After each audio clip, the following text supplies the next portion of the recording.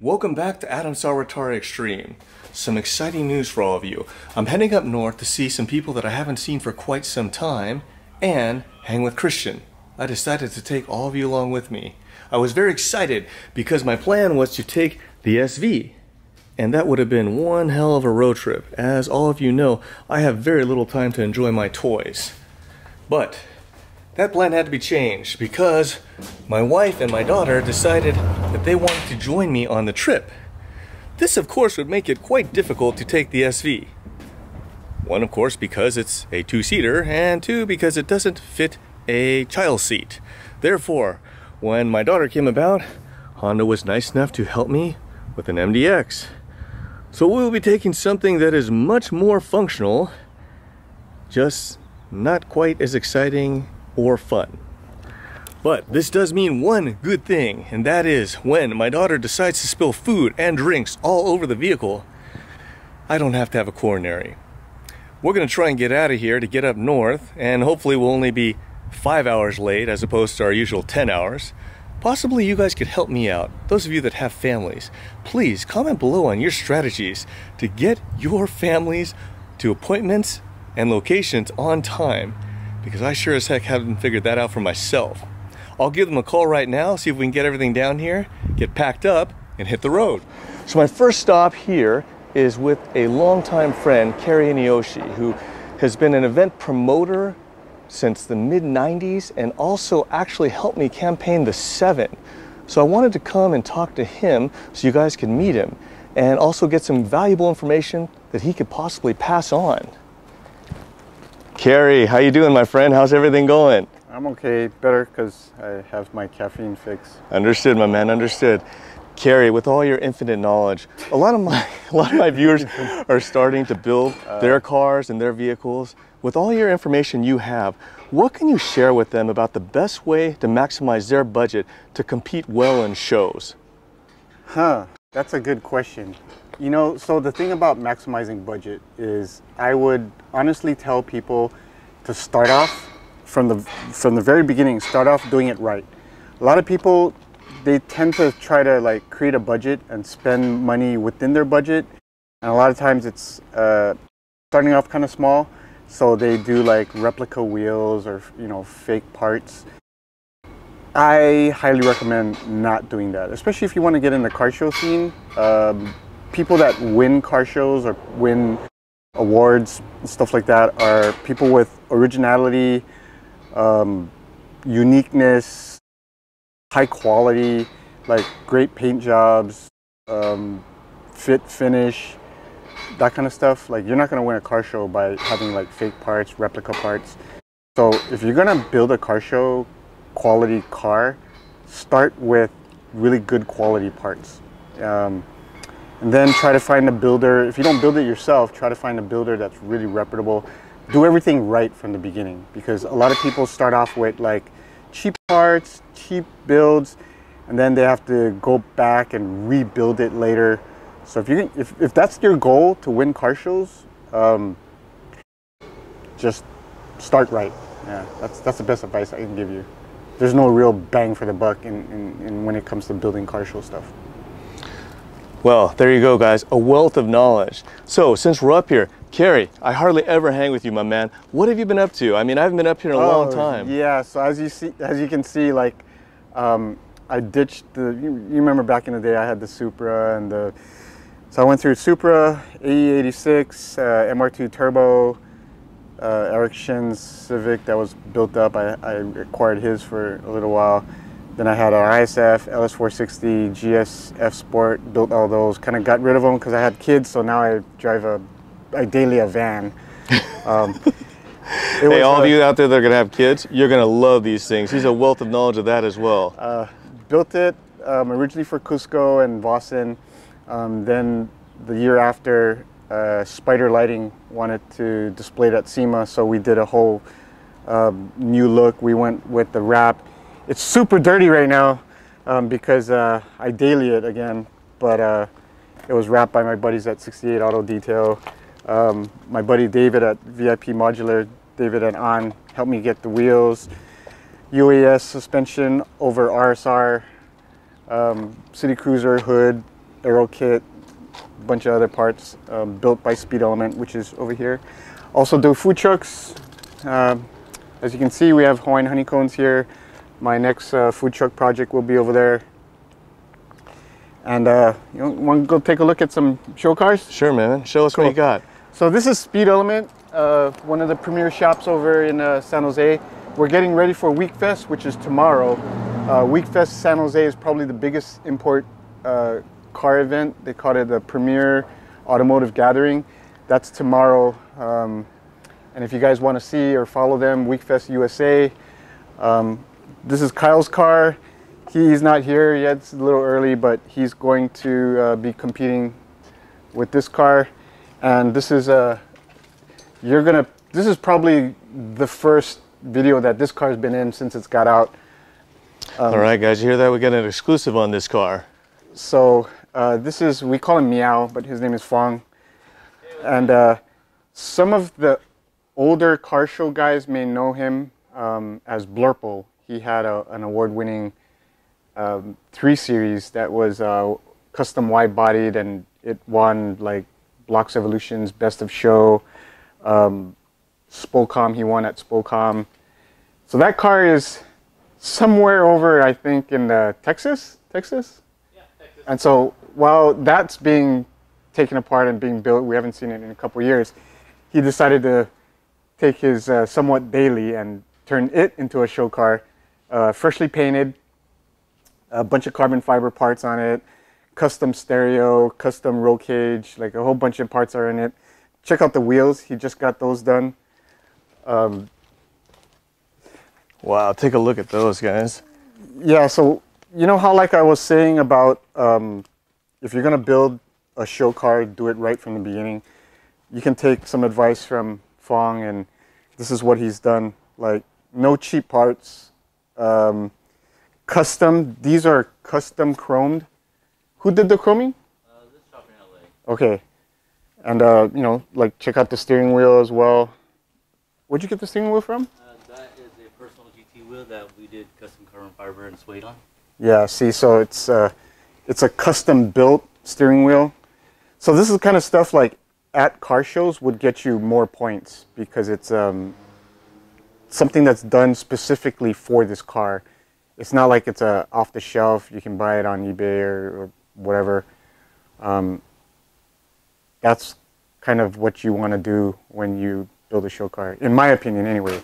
I'm not saying that that's the right way to go, but when the judges are judging cars and they're looking for stuff, when they see original stuff like this that no one else has, you usually get better points. Now, bro, you definitely have all the inside track on this. And this car was done at a first-class level. But you and I both know there are places that people can do modifications that save money, where everything doesn't matter. I know this car being first class, what about the people that just don't have the budget to do it that way? Where are the places you can hide it and get away with it and still get your points? So that would be visual. A lot of times your fit and finish is key. If you buy parts that don't fit very well, they look at that. So if you're gonna buy budget parts, at least make sure they fit good. And if you're gonna do DIY stuff, that saves you some money, but do some research on how to do it correctly. For example, like suspension. A lot of people just buy off-the-shelf suspension and they try to like dump it. Make sure you use quality parts. You can buy used maybe. That's another way to go budget. But honestly, when it comes to car show and builds and stuff like that, it's hard to find like stuff that qualifies as like builds on a budget or budget builds or balling on a budget, I guess you could say. You can't ball on a budget. I'm sorry, but that's just not possible. But I mean, that's just my opinion again. But yeah, that's the best advice I can give. I'm sorry if I can't give you like better advice on where to buy cheap stuff and where to go cheap to build a car show quality car, but that's just being real. It's like Gary Vee says, you know, like the kind of stuff that he says, don't spend money when you can't afford it. Guys, I don't know about you, but basically the main thing I took away from that is no balling on a budget. So I guess, I don't know, we'll have to figure out an alternative plan. But today we've got a very busy day, and Cary's also a very busy man. So of course we're going to end up hanging out with Christian for a while, but Cary has a few surprises for me, and I have no idea what they are, so we got to go hit the road. Cary, my man, thank you so much for taking some time to hang with us. Really appreciate it, brother, and let's hit the road and see what we can find. Guys, Cary has walked away, and I had a moment to talk with Fong from Speed Element, and he's got the inside scoop on some stuff that can help you. Fong, my man, please tell my guys what can possibly help them. Yeah, well, just to add to what Cary said about balling on a budget, sometimes you don't have to go big and still get a lot of point value, like these canards right here. Most of the time, people just double-side tape these guys. But you go on Amazon and you find these little hobby bolts, these gold bolts and these washers for like 10 bucks on Amazon. And when the judges see this, they're like, dang, that guy went the extra mile. Well, guys, look at that. The inside tip from an award-winning show winner. Fong, thank you so much, brother, for sharing that with us. We really appreciate it. Yeah, we'll see you next time, my man. Thanks. Take care. Bye-bye. All right, guys, and let's roll. Well, I'm on the road, and as you can see, we're not in the shop as we typically are, but I have some really exciting stuff. Came to see a shop called Blocks, and something crazy happened. I don't know if any of you have seen the Donut Media video with legendary Honda racer Dave Shih, but he is right here in front of me. My friends, check it out. The man in the flesh.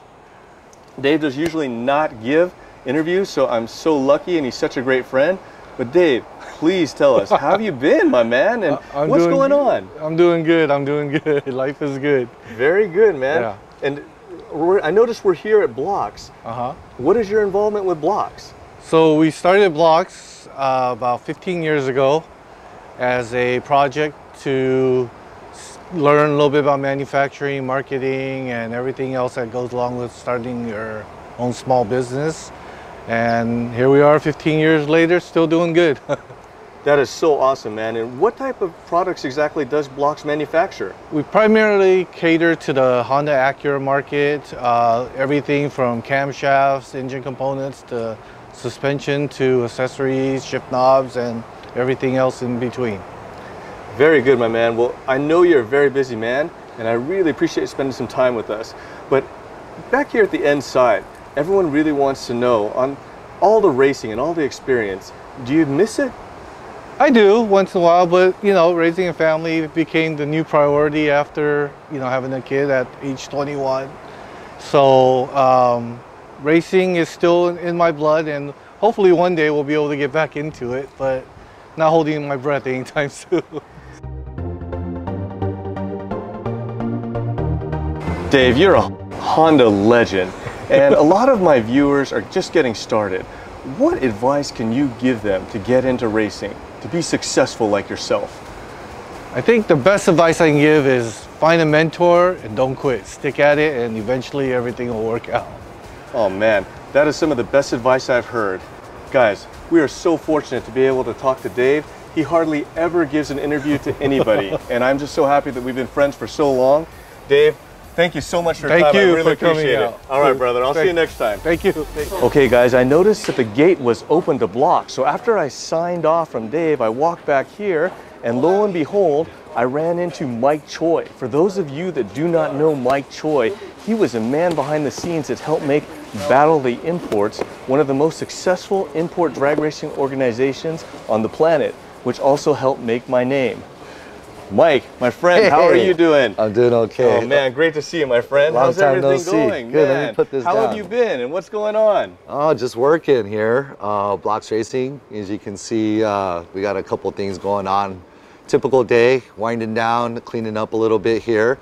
But yeah, I mean, it's been a long time since we've seen each other. And you know, during those years, I've come up here up north and I've been managing Blocks Racing for the past 15 years. Man, it is so great to see you, my friend. What is going on with Battle the Imports? Are you still involved with that? Is your brother still running the show? Well, Battle the Imports, we haven't had an event, I think, since 2012. So it's been a couple years.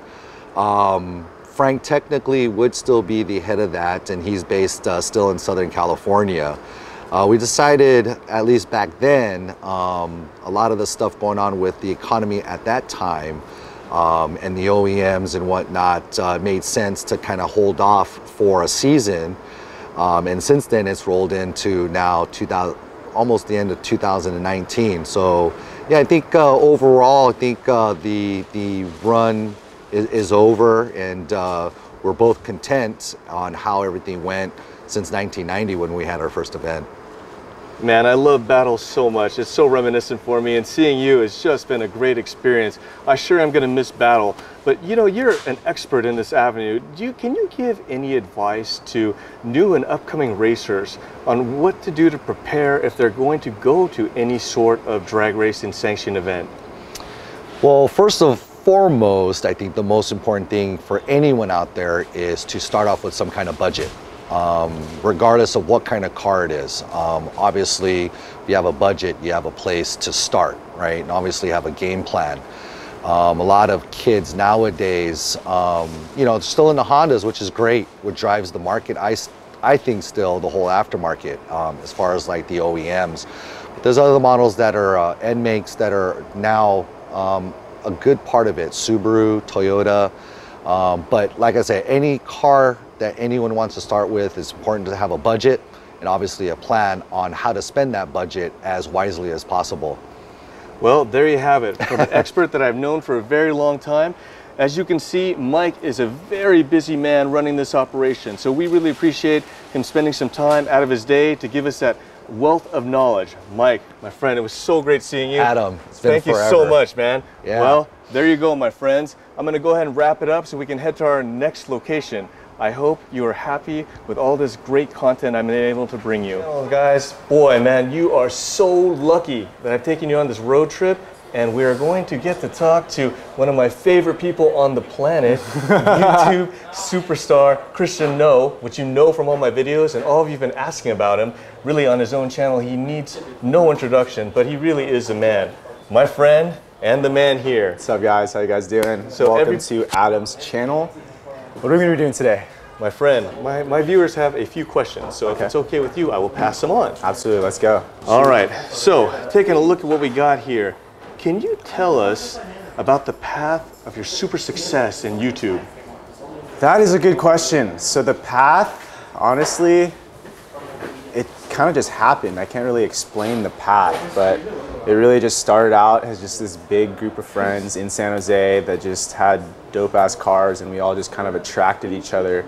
And we always talked about how like we just felt like we were meant to be, you know, in one place, and we did. And Randy Chung started YouTube, and then things happened. We all just kind of like just gained traction on the YouTube community just by being ourselves and having nice cars, and that's really what it was. I guess that might not exist anywhere else. It really does, but I guess we might have been one of the few entrepreneurs that actually took a camera and just vlogged the way we lived our lives being in the car community and building cars. So I guess it's a little different.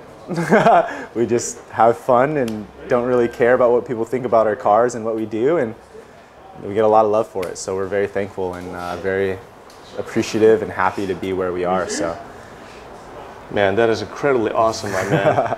Since you're so knowledgeable, what advice do you have for people that want to become well known on YouTube or start a YouTube channel? I would say, you know, a lot of people like to say be different, right? Don't fall into doing what everybody else is doing. And that is true, but I feel like maybe the best way of doing that is just really being yourself and being super authentic. You know, if you're just like this really talented and like really savage person and that's who you are at nature, then put that on there and see how it does. If it does good, then, you know, and then there might be this really quirky kid that just builds like this really different car that's gonna like get probably a lot of attention because he's different, but he's being himself. So there's really no real formula. I would say what I could pass on from experience and just studying YouTube is really pay attention to trends, really put some thought into your title and your thumbnail, make sure you have a good picture, and something that's grabbing in your title, like something's gonna get, just don't give away too much. It's like a balance, you know, you want people to click on that video, and then you wanna kind of paint that video authentically and, you know, as entertaining or whatever you feel is like, whatever makes you attain retention on your video, and then just see how it does, man. You just gotta put yourself out there, don't think about it too much, and just have fun. That's the main thing. Man, that is priceless information. Thank you. Bro, what got you into drifting? Honestly, I would say I've always been into drifting. As soon as I saw those toges with Keiichi Tsuchiya in the mountains,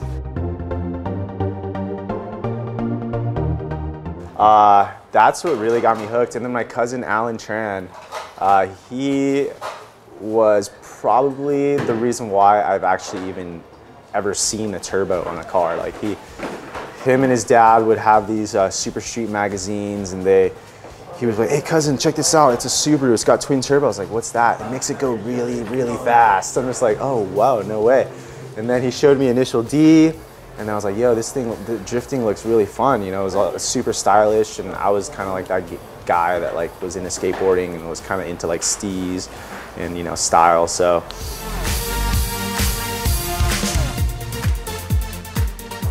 drifting was just kind of seemed like to be the natural next step for me, and that's why I do it. And I found friends that were into it as well, and we just pushed each other just to keep doing more and more and more. And yeah, now we're here. Man, that is so awesome, and your cars are just friggin' amazing, man. Thank you. Almost. It's kind of ripped apart, but it'll be there. Well, we know you're gonna get it all done, my man. You always do. Thank you. What are your future plans in drifting? I definitely want to compete. TJ was like, "Yo, TJ was like, get your Pro 2 license, come out and drift with me." Noah Nelson too, he's really big into it, and he's talking to me about getting into it, and I think that might be the next move. Who knows? The Subi might be a drift car because it's really unique, and I know FD really loves unique cars and different cars. So if I can somehow afford to, and you know, if I could afford to build the Subaru that way and compete in Pro 2, I would love to. That might be the next step, but it's building. We're gonna, you know, take our time. Not really trying to rush into it, and yeah. Man, Christian, I know you're an extremely busy man, and we are so appreciative you took some time to talk to us. Yeah, absolutely. Guys, he is just a man. He has been so nice to me. Please, all of you that watch my channel, please like, subscribe, and comment on Christian's channel. He is just the greatest guy ever, and I really appreciate all the help. Absolutely, cool. Thank you, brother. Yeah, anytime, man. I got you. All right, guys. We'll see you in a little bit. Well, my friends, I made it back from the road trip in one piece. And what a fun trip that was. It was so great to see all those people and catch up on old times. So I hope all of you enjoyed that. Something happened at the end when I was leaving Blocks. Dave came out and made me an honorary member of Wicked Racing, to which I understand gives me discounts at fast food restaurants and also discounts on my parts at Blocks. So another thing that can help you guys in your bills. Possibly join a race team or a club, because usually there are discounts in numbers. And on that happy note, let's call it good. I'll see you next time.